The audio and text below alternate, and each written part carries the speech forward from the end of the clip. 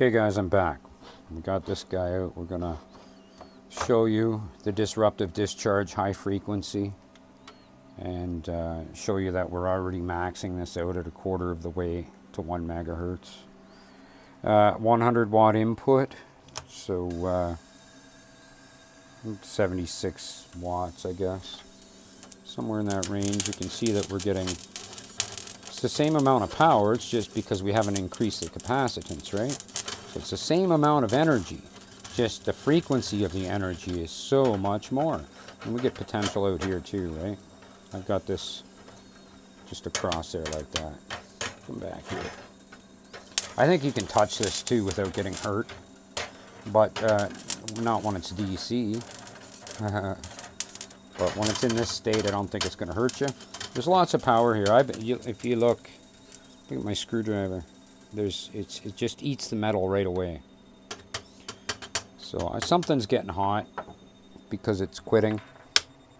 But let's show you the frequency while it quit now.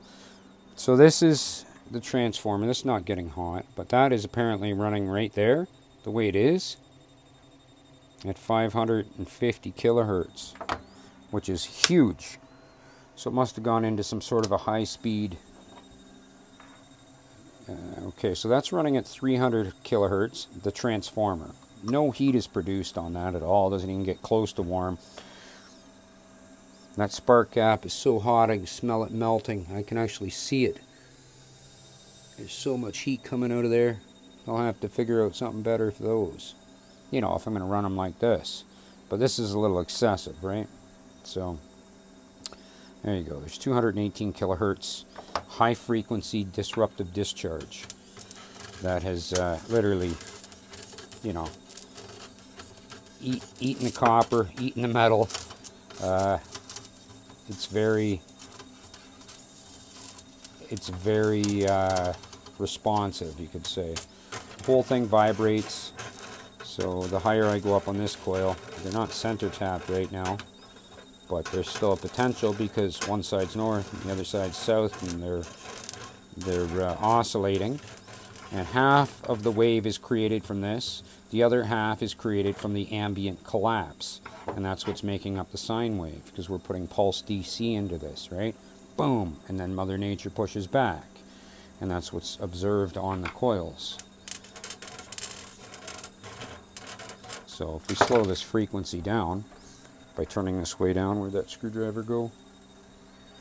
Oh, there it is. Hiding, everything's hiding around here, because we can't go even too much faster than what I am, because I'll just literally piss the whole damn world off.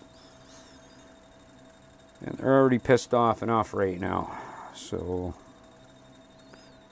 we'll just, there's 4 watts or something.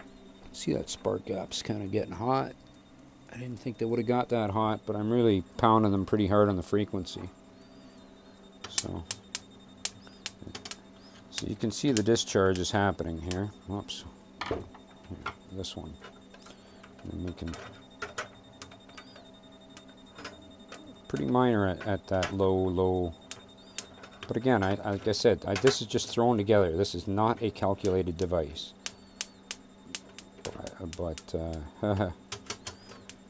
So now if I go ahead and rectify that and put it in those caps, like, I mean, it's going to charge the caps. I mean, it's doing no different than the rest of the units we're doing, right?